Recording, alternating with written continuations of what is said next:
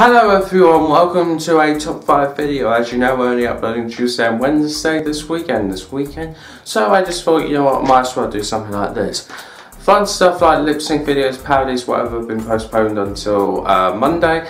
But I figured out, you know what, I might as well just do this. Is it Monday or Wednesday? I just can't remember. Anyway, today I'm considering that Star Wars is The Last Jedi is coming out next week. I just thought, you know what, let's go ahead and count down my top 5 favourite Star Wars let's go for these one. My top 5 favourite Star Wars films.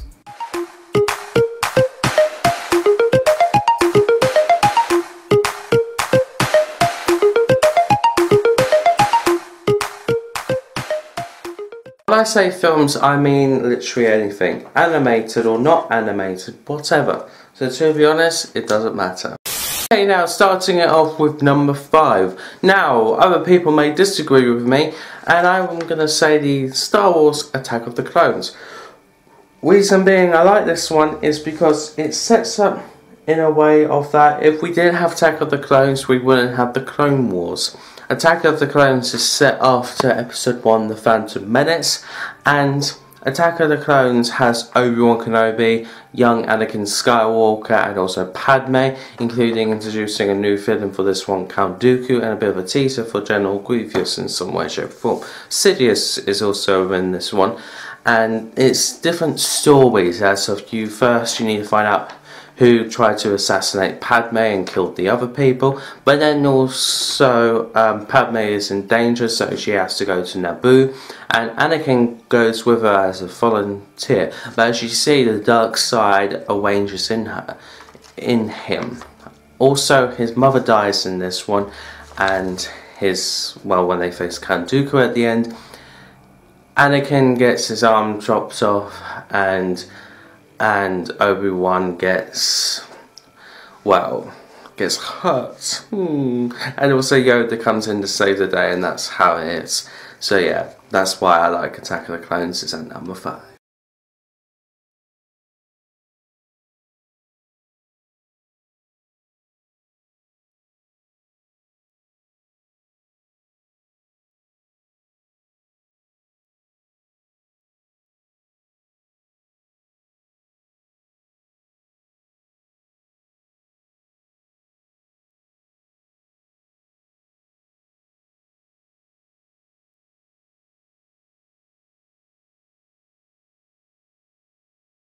Number 4, Star Wars The Clone Wars, the 2008 film. Now, I only like this for the reason I'm going to say it.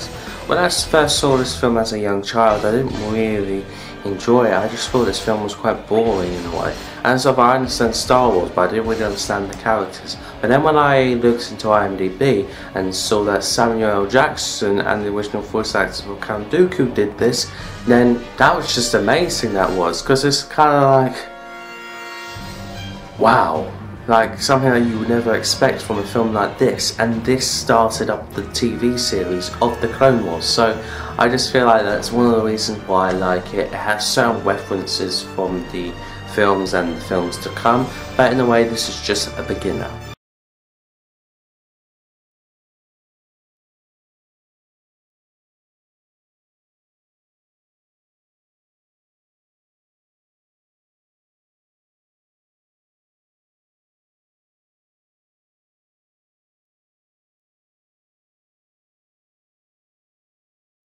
Number 3, Star Wars The Revenge of the Sith. Now in a way I don't really agree with how certain things went. I do feel like how the fans said it, of how they should have got what they wanted.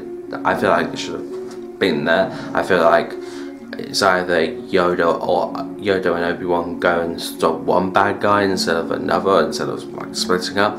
This one is taking place of how Anakin turns to the dark side, and by the end of it you see him as Darth Vader and Emperor Palpatine being his, Emperor Palpatine and looking more like an Emperor, and Darth Sidious. This is the one where Order 66 comes by and they kill quite a lot of clones. This is kind of like the turn from the dark side, from Anakin, from him being a bit of a light-hearted dickhead to being just a murderer from the Jedi. And there's also, without this film again, we wouldn't have Star Wars Rebels.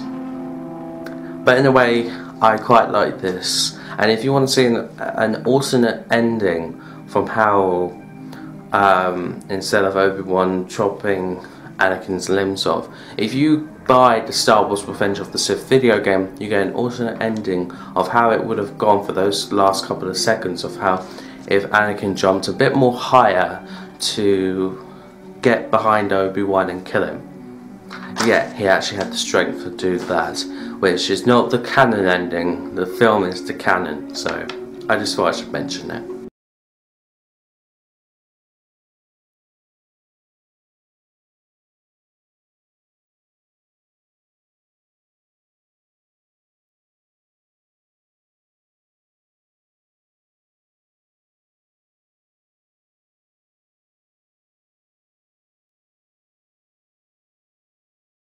Number 2, Star Wars The Return of the Jedi. Now, I could have had Emperor Strikes Back or The New Hope, but I wanted to put this one in, as if I feel like this is kind of like where we get to see the war ending. And even though Battlefront 2 has shown us that the war really didn't end until like the next couple of months, this is where, at the moment, where it's starting to end. As of between the Death Star being exploded and all of those other things happening on Endor, between that and the next coming months, it's like they come back together to Endor and just party, and you see all those Jedis. Now, this is kind of like the film where you get to see Luke Skywalker improving as a Jedi to be something as he was in the last film to now, as of being just a Jedi Master, as of he was trained by Yoda, I think a bit by Obi-Wan Kenobi. Now, Yoda dies in this one as of he's lived so many years, and it's nice to see him die peacefully. As of Obi-Wan Kenobi, well, he, as we know, died by Darth Vader, but he, in a way, he will still be there, as of the Force will be with you, always. And if you didn't know, Luke Skywalker defeats Darth Vader and Sidious, and Anakin Skywalker returns and Darth Vader dies. So, in a way, it's a good film. Number 1, Star Wars The Force Awakens. Now, you could say Rogue One was better, but I wanted to put Rogue One in there, but it's 5, not 6. Force Awakens is after every film, every Battlefront 2 happening, whatever. We get to see a new set of characters. As of this one, we get to introduce the character of Rey, Finn, Captain Phasma, Kylo Ren, Snoke, and all those other people, and we get to know that Luke is missing, and including Han Solo and Chewbacca is back, and all those other fantastic characters. Now, a bit of a spoiler alert, Kylo Ren is the son to Han Solo and also Leia. So unfortunately in this one, because Kylo Ren's dark side, Han Solo is dead. He is just dead. He is.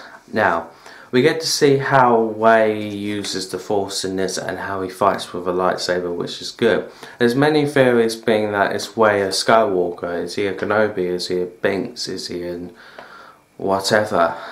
But I hope we get to see these answers answered in The Last Jedi, because that's what I really want to do. I really want to see. And I do feel like this film is good, and in a way that you should go and see it before The Last Jedi comes out. Can't tell, it's early in the morning, I'm really tired. Thank you guys so much for watching. As I just said, videos today, Wednesday and Saturday, Sunday, and then when we come back next week, that will be Christmas videos. Thank you guys so much for watching, and I'll see you on the next one. Peace.